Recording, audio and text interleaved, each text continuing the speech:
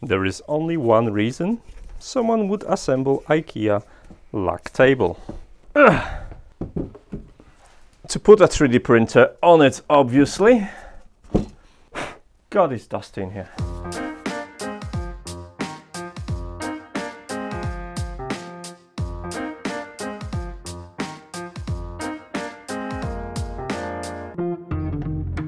You know, video is gonna be fun when I've got glasses on.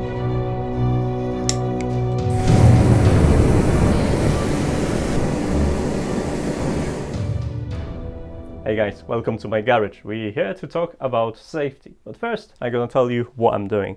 I'm moving a 3D printer to a garage for a couple of reasons. One of them is I've got a second printer coming and it's stuck somewhere between China and UK. So once that's gonna come, this Octopi enabled printer is gonna be in a garage. I can monitor, we're using a camera, and it's obviously connected to the internet.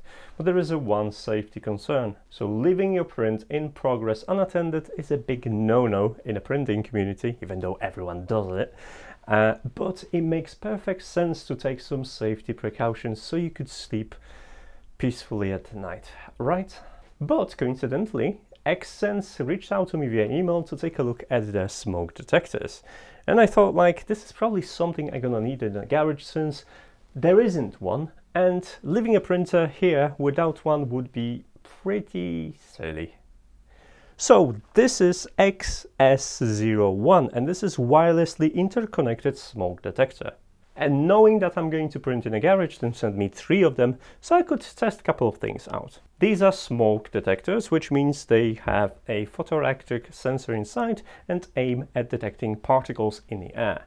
They're not good for carbon monoxide, so if you want to detect this, you'll have to use something else, which they also have on their website, but these are predominantly for smoke. They operate on a CR123A battery. Is it 123A battery? CR123A battery, which is supposed to last for 5 years, and the sensors are rated for 10 years of usage time.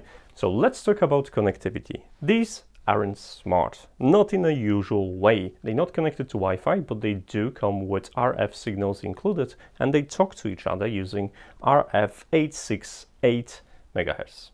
Now this means that you can space them up to 200 meters apart, something I've not tested personally, but I've tested them around the house and they were able to talk to each other.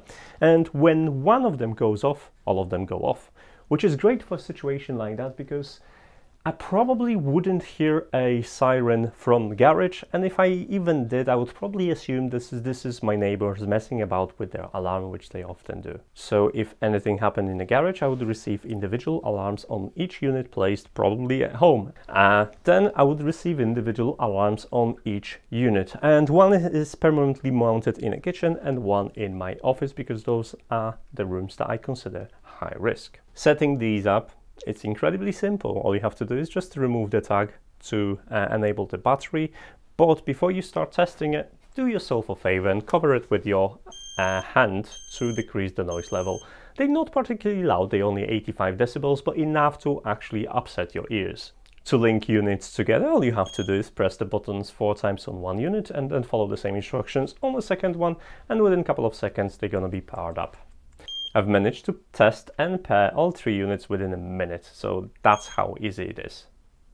Installing this is super simple. There are 2 screws and a bracket, that's it. But before you start installing them, just check in the user's manual because there are a list of places that you should not mount the smoke alarm.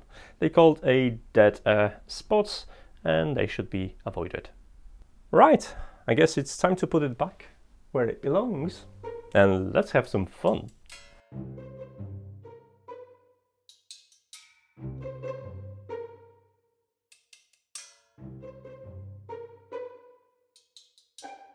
If everything has been done alright, none of them should trigger if I light up this many candles, so let's do this. So far so good. But a little bit of paper and plastic should, at least I hope, it should set it off. Now, one of the disadvantages of running this experiment in the garage is that I have gaps everywhere, which means there is plenty of draft. So far, the alarm stayed silent. It's not placed directly underneath it in purpose. So, I've created a little bit of smoke, so let's give a quick test. Yeah, it's definitely working.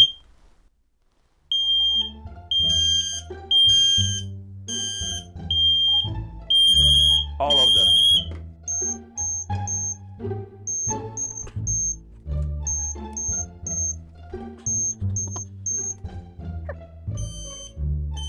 I set it up again.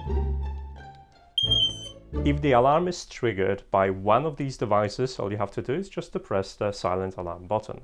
Now, if you press the silent alarm button on the device that triggered the alarm, it will silence all of them. However, if you press the silent alarm on any of the linked devices, it will only silence the linked devices, leaving the main alarm that detected the smoke operational and, well, the siren still running until you go there and deactivate it. Now the cooldown period is 9 minutes, so if you press the button on that unit for 9 minutes, it will be in a stand down time and it will resume the normal operation and the smoke detection after 9 minutes. I guess I'm going to sleep slightly better knowing that there is a smoke detector in a garage as well. And even though I probably won't be here in time to save the print or the printer, it won't gonna burn my house down. So if you're interested, in the video description you'll find a link to this particular device. And well, if you're running print overnight and you don't have a smoke alarm right now, you better get one. Alright guys, don't try anything like this at home and don't play with fire. I hope you'll never get to test these in a real life situation. And I hope the same for me. As for now guys, if you're interested in more videos, then obviously follow me on social media. You know how to do it. You know how YouTube works. I'm not going to explain you all that, so yeah, just like and subscribe or whatever. As for now, thanks so much for watching and I'll see you in the next video. Take care. Bye.